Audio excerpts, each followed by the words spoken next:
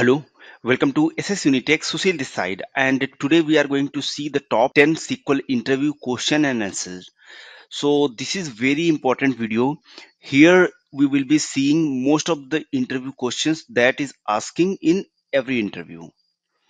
So the first question, how we can find the duplicate from a table. Next we'll see how we can delete the duplicate in a table. Next we'll see what is the difference between union and union all. Next, we'll see what is the difference between rank, dense rank, and row number. Then we'll see how to find the second highest salary in the employee table. Next, we'll see how we can find the nth highest salary. Next, how to find out the employee whose salary is more than their manager. Next, how to swap the gender in a employee table. Next, we'll see count of the rows for the inner join, left outer join, right outer join, fill outer join, and cross join. Next, we'll see how to find the department wise second highest salary. So these 10 questions, if you are attending SQL Server interview, then these questions are very common. Most of the interviewer asking this question. So let me quickly start with the first question, how to find the duplicate in a table. So for finding the duplicate, I am going to create this information table and then we are inserting the data in this table. So let me try to execute it. We can see 8 rows has been inserted in this table. So finding the duplicate, first we are using the row number. Inside the row number, we are doing partition on the employee name, then the section, then contact information, then the location. So all these columns like the employee name, section, contact info, then location. So we are doing the partition on these, then order by on all these 4 columns, because the first column, the serial number, is the identity column, so it is going to automatic generating in this table. So for finding the duplicate, here we are generating the row number, and this row number will be having values like 1. If we are having the duplicate, then we'll get the 2 for the similar kind of data.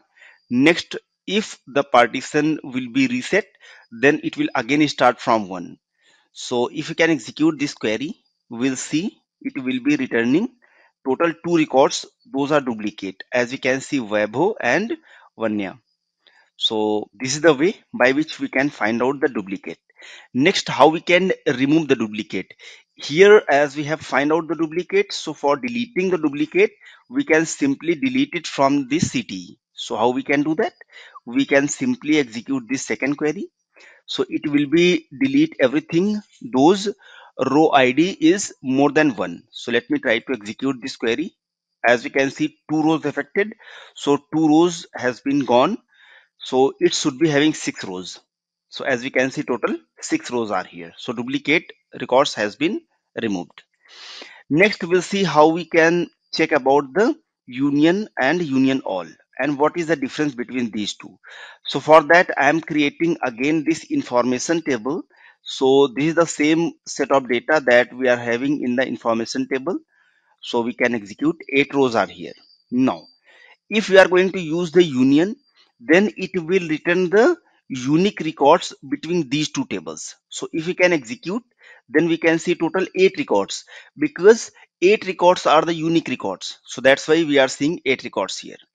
If we are using the union all, so it will return all the records from the table 1 and table 2. So here we'll see total 14 records, because we have already removed the duplicates. So 6 records in the first table and 8 record in the second table. Next, we'll see what is the difference between rank, dense rank, and row number. So let me try to use the information one table, and let me try to execute this query, and we'll see the difference between these. So here we can see this is for the row number. Next we can see for the dense rank, and last we can see for the rank. So the difference is, as we could see here, so we are doing the ordering on this employee name. So employee name, if we are having any duplicate, like we have the duplicate values here. So in this scenario, row number will be going to generate the sequence order. So like the 5, then 6, then 7, like that it will be returning. But in case of the dense rank, it will return the same ranking for the duplicate values. So as we can see here, we have this duplicate value. So it is returning 5 5 for both these records. And in case of the rank, it is also doing the same thing. It is also returning the same record 5 5. Next, we can see this one is also duplicate value. So in case of the row number, it will go in a sequence order. But in case of the rank, previous sequence rank was 5. So next dense rank value will be 6. But in case of the rank, it will skip the next value if the values are repeating. So here 5 has repeated 2 times. So that's why 6 has been removed from here, and we'll see the next value as 7. So this is the difference between these three. So we have done till 4. Next, how to find the second highest salary in a employee table. So I have already recorded a video how we can find the second highest salary, nth highest salary. So you can watch all these videos. I'll provide the link of these videos in the description of this video, so you can simply watch these videos. Next, we can see how to find the employees those salary is more than their manager. So this is also very good question. So let me quickly go in SSMS, and here first let me try to create this table, which is the employee table. And next let me try to insert some data in this table. So 4 rows has been inserted. Now here let me try to select this table first.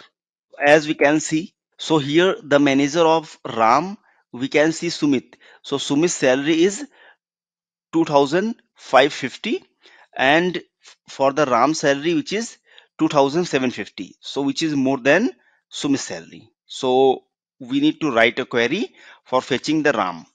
So here we can use the self join, and on the self join we are treating this W as a employee and this M as a manager. And here we are checking the employee tables manager ID should be equals to managers table employee ID, and the salary of the employee is more than the salary of the manager. So we can simply write this query and we can execute, and we'll see Ram is returning here. So this is the way by which we can simply find out the employees those salaries more than their manager. Next, we can see the count of the rows for the inner join, left outer join, right outer join, full outer join, and cross join. I have already recorded one video here. I'll provide the link of this video in the description of this video, so you can watch this video for getting the more in-depth knowledge for the number of rows for all type of joins. So thank you so much for watching this video. If you like this video, please subscribe our channel to get many more videos. See you in the next video.